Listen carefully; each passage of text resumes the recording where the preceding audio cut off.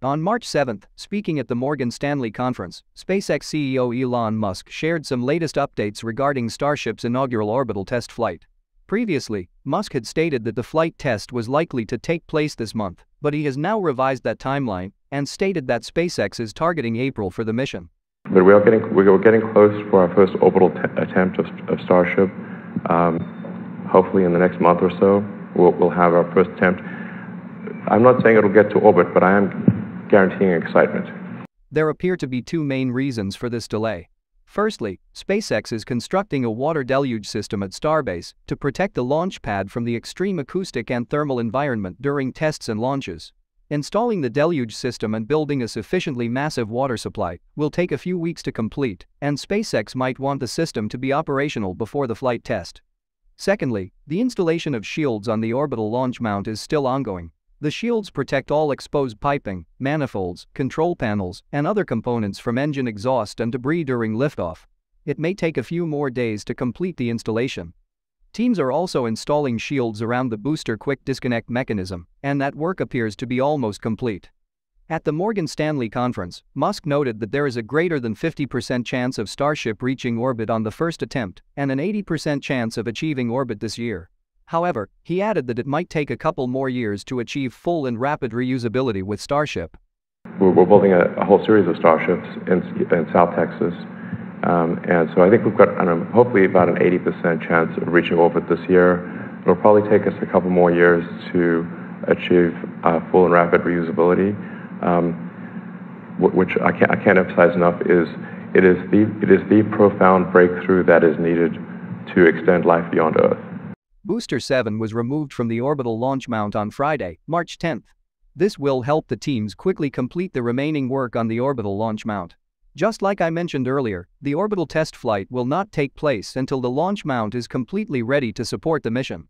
Teams were spotted installing the remaining thermal protection system tile on the nose cone of Ship-24 at the Rocket Garden last week. There are still a few more tiles to be installed. Ship-24 will likely return to the launch site for final preparations only after SpaceX receives an FAA launch license. Floating devices known as buoys, which can be anchored or allowed to drift with ocean currents, are being readied at Starbase for deployment. Buoys spotted at Starbase are CB-450 data buoys, which are approved by the U.S. Coast Guard to mark restricted navigation areas around commercial space launches. These devices will inform mariners of non-charted restricted zones during sea-based space launches. Built by Nexans Technologies, CB-450s are light enough to be deployed from most small boats. They are equipped with 3 integrated 15-watt solar panels to provide adequate power and have beacons with a range of 1 to 3 nautical miles. On the day of the launch, a restricted area will be established in the Gulf of Mexico along the rocket's path and around the region where Booster-7 will splash down upon atmospheric re-entry. At the build site, teams have begun moving Raptor engines into the Mega Bay for installation into Super Heavy Booster-9. The booster has already successfully completed 3 cryogenic proof tests in the past. Once all 33 engines are installed, SpaceX will begin Booster-9's static fire test campaign. Starship-26 was moved out of the high bay Tuesday night to make room for Starship-28 stacking operations. Ship-28's nose cone and payload bay sections were moved into the high bay on Wednesday, March 8. Both sections were stacked on Thursday night. A Starlink dispenser was installed into the payload bay section of Starship-30 on March 4. The dispenser will deploy Starlink satellites into orbit through the payload bay door during Ship-30's orbital mission. On Wednesday night, Starship Nosecone Pathfinder NC-31 was transported to SpaceX's Massey's test facility, located 7.5 kilometers from Starbase. The nose cone was placed inside a dynamic testing structure on Friday morning for structural tests. The nose cone is pre-fitted with a hydraulic ram to apply pressure during the test. This simulation replicates the conditions the nose cone will experience at max Q during a real flight. The test result will aid SpaceX in refining the nose cone design for future Starship prototypes.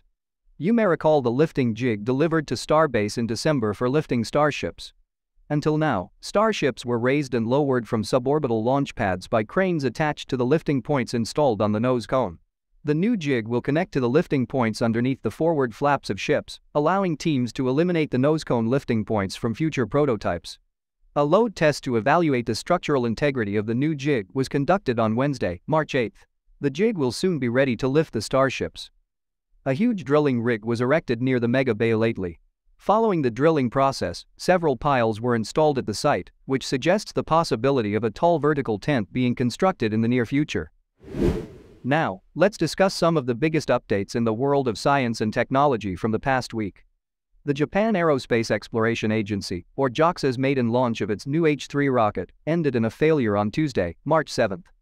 The H-3 medium-lift rocket lifted off without a hitch from the Tanegashima spaceport on Tuesday morning, carrying Advanced Land Observing Satellite 3, a 3-ton Earth imaging satellite planned to become a key tool in disaster management efforts. The rocket's side boosters were jettisoned about 2 minutes after liftoff, and stage separation took place 3 minutes later. However, the second stage engine failed to ignite, and the rocket's velocity declined as the altitude reached about 620 kilometers. 14 minutes into the flight, mission controllers issued a command to activate the vehicle's flight termination system, after determining there was no chance of completing the mission. Debris from the rocket and the satellite fell over a remote stretch of the ocean a few hundred kilometers east of the Philippines. Tuesday's launch came after an aborted launch attempt on February 17. According to JAXA, the cause of the abort was a fault with the electrical system that supply power to the 2 first-stage engines. The development of the H-3 rocket, built by Mitsubishi Heavy Industries for JAXA, was authorized by the Japanese government in May 2013 to launch a wide variety of commercial satellites. The rocket's first stage uses liquid oxygen and liquid hydrogen propellants and carries 0, 2, or 4 strap-on solid rocket boosters. The first stage is powered by 2 or 3 LE-9 engines, which use an expander bleed cycle. A single LE-9 engine can produce a maximum thrust of 1,471 kilonewtons and has a specific impulse of 425 seconds. Although cheaper than most JAXA engines, the LE-9 engines offer improved safety and increased thrust. The second stage of the H-3 rocket is powered by a single LE-5B3 engine, capable of producing 137 kilonewtons of thrust, with a specific impulse of 448 seconds. It was this hydrogen-fueled engine that failed to ignite during Tuesday's mission. The H-3 stands either 57 or 63 meters, depending on whether it's flying with a short or long payload fairing. The rocket can deliver more than 4,000 kilograms into a 500 kilometers sun-synchronous orbit and more than 6,500 kilograms into a geostationary transfer orbit. California-based Relativity Space postponed the planned debut launch of its 3D-printed Terran-1 rocket on March 8 over fuel temperature concerns. The next launch attempt will be on March 11 during a 3-hour window that opens at 6 p.m. UTC. Relativity Space was founded in 2016 by Tim Ellis and Jordan Nolan. The company's Terran-1 rocket is a 2-stage fully expendable small-lift launch vehicle capable of delivering up to 1,250 kilograms to low Earth orbit and up to 900 kilograms to a sun-synchronous orbit.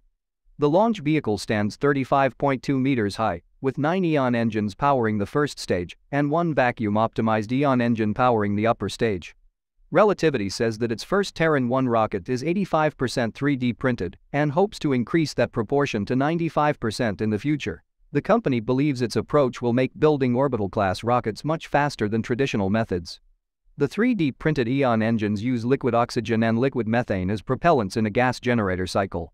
The engine produces approximately 102 kilonewtons of thrust at sea level and 126 kilonewtons in a vacuum.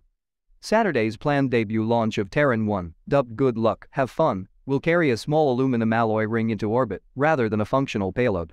This dummy payload was one of the first metal 3D prints Relativity made using its first generation of 3D printers. The rocket will lift off from Launch Complex 16, a launch pad at the U.S. Space Force's facility in Cape Canaveral. Terran-1 will experience the greatest amount of aerodynamic forces 1 minute and 20 seconds after liftoff as it climbs through the atmosphere. Relativity has stated that passing this point of the flight will prove the structural integrity of the 3D printed rocket under the most extreme conditions it is expected to encounter during flight.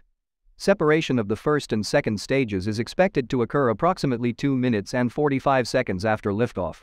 And approximately 8 minutes after launch, Terran-1 will make history as the first 3D printed and the first methane-fueled rocket to successfully reach orbit. NASA and SpaceX are preparing to bring the Crew-5 astronauts home from the International Space Station. Crew-5 mission launched on 5 October 2022 carried NASA astronauts Nicole Mann and Josh Cassada, cosmonaut Anna Kokina, and Japan's Koichi Wakata to the space station. Anna Kokina was the first Russian to ride a SpaceX Crew-Dragon spacecraft. During their 6-month stay aboard the orbiting laboratory, the crew performed more than 200 scientific experiments aimed to improve life on Earth and prepare for human travel beyond low Earth orbit.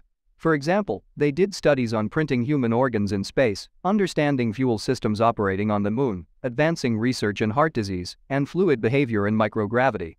If the landing zone weather conditions are favorable, Crew Dragon Endurance carrying the Crew-5 astronauts will undock from the space station's Harmony module at 7:05 a.m. UTC on March 11. Several hours later, multiple departure phasing burns will put the Crew Dragon on the proper orbital path to line it up with the splashdown zone.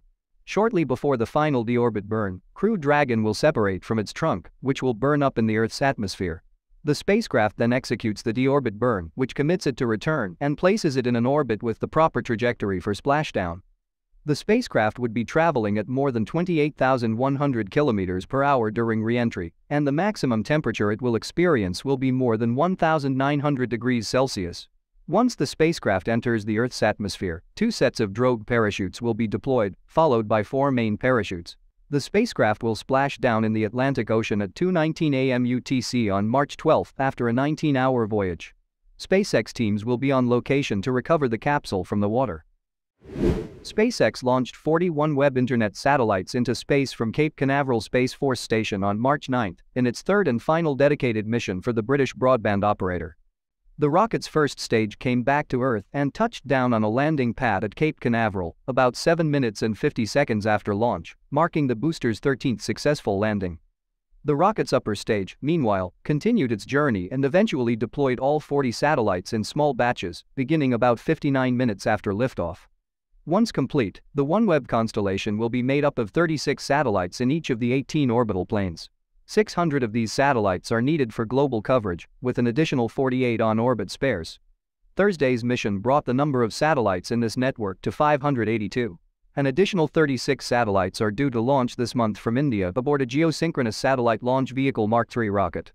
The majority of OneWeb satellites have been launched atop Russian-built Soyuz rockets, but Russia's invasion of Ukraine last year ended that arrangement, and OneWeb had to find other rides to orbit. Thank you for tuning in for the latest science news and Starship updates. If you enjoyed this video, please hit the like button, leave a comment, and share it with your friends. Also, don't forget to subscribe to the channel and turn on notifications so you never miss an episode.